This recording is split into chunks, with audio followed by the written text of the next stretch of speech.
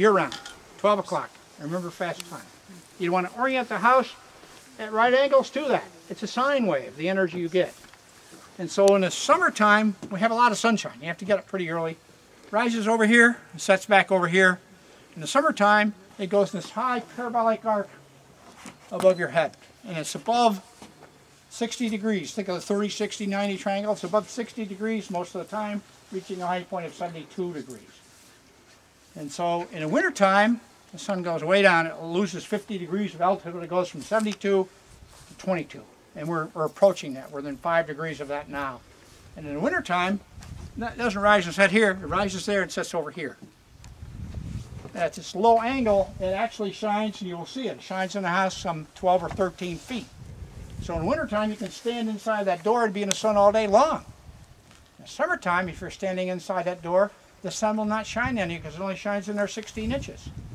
So in the summertime, we only get the sun until 9:30 in the morning. It's gone by 3:30 in the afternoon. In the wintertime, it's there all day long. And we get a tremendous amount of it. And I would show you my hands-on demonstration. I think you can see it from where you are. Get the thing correct here. It takes me a minute sometimes. And what I'm indicating is the reflection, oh, here's some more, the reflection of the sun off the glass. There we go. Yeah. Get the angle right. Yeah. See my hand? Yeah. That's the energy being rejected by the glass. And there's my hand directly in the sun. And you can see that the hand directly in the sun is much darker than this one. Yeah. If you do this in July or June, this shadow is almost as dark as that shadow. Because with the sun at a high angle, some 70% of the energy is rejected. The sun at a low angle, only 30% is rejected. That's another issue that nobody much thinks about. There's another issue. Why do these houses perform better? On a sunny day, it's warm. This house isn't losing any energy for 4 or 5 hours through the south wall. We can tell you also that those of you who want to think about it, 2,500 freeze-thaw cycles in the winter. Add any water to that, you have a big problem. So again, there's some ways to think about solar. And these houses perform way better than people understand or will even accept, because all these minor items that I talked to you about, evaporating water, warm south walls, I can give you a list that long, are not thought of by the typical heat loss, heat gain calculation or whatever. Any of you that are architects or involved in building, go through that exercise. It doesn't address our houses at all. I often get rejected when I submit that, and I cheat on mine and submit double the amount of energy the house really needs, and it isn't even accepted then. Another issue, this house, or all our houses, left alone in the wintertime. The owner wants to go to the Caribbean today or yesterday, turn the key in the door, go south, come back in 3 months. With the fan on, and you'll get to see that, this house has a temperature break even. Typically, it's between 42 and 44 degrees. It never goes below that. It won't freeze. Your house will freeze in 8 or 10 hours at 10 degrees outside in the wintertime. This house will never freeze. So we aren't heating to the design load here, which is probably -3 or -5. I didn't look it up. We're heating to 42 up. And that's a plus of 40, 45 degrees to start with. Maybe you're going to get somewhere, you know. Another issue. There's a fan operating in here. I don't know if the owners left a fan on or not. They left in a big hurry yesterday. But there's a fan operating. Is it on, Joe? It's on. The fan is on. The fan does many things for us. The fan came about in my design exercise because on a sunny day, like today, worse yet, with snow on the ground out here, the snow is an 85% efficient reflector.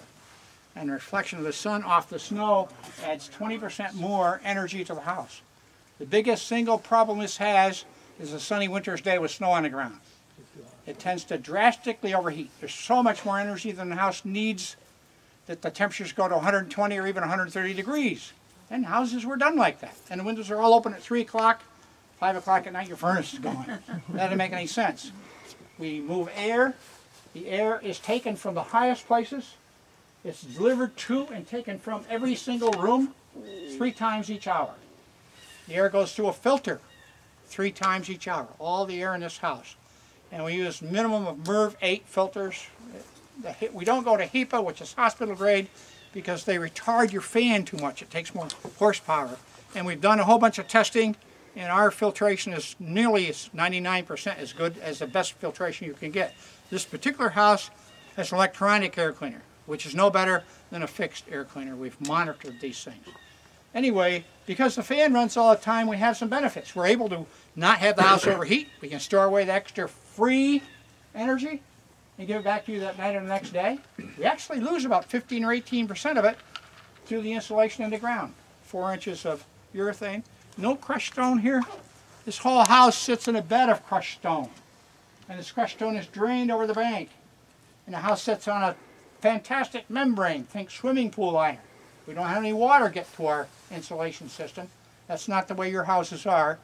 Those of you who have cellars, I would challenge you to go home this weekend and put on a 6-foot square piece of poly on your concrete floor and go down there 2 or 3 days later and count the water droplets. And think about the fact that you are spending and have spent 10% of your heating bill drying out the ground underneath where you live, and you're never going to make it.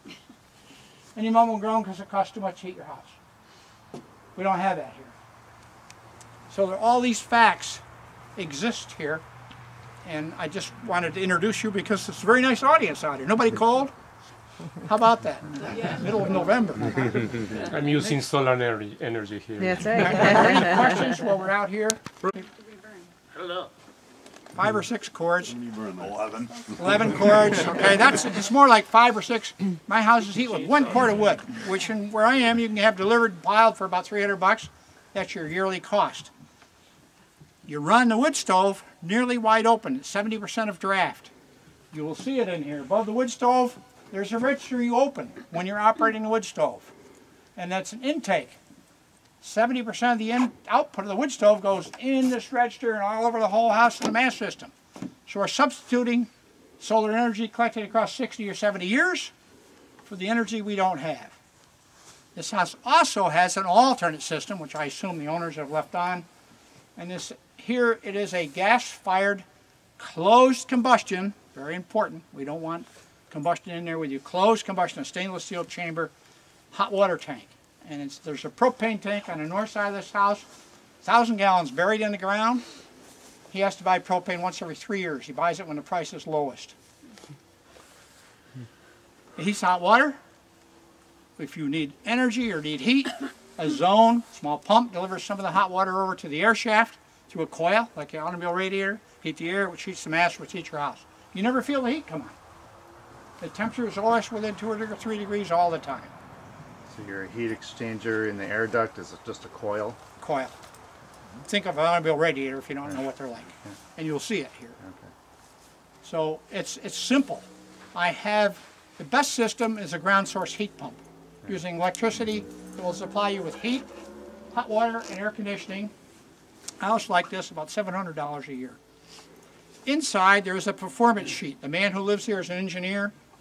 I wish he was here. He would give the talk. He has a performance of his house for the last 11 years, and you're free to take one. There'll be some literature on the table in there from my company if you're interested. There are plans of the duct work in there, and there are plans of 3 or 4 other houses I've done just as a suggestion.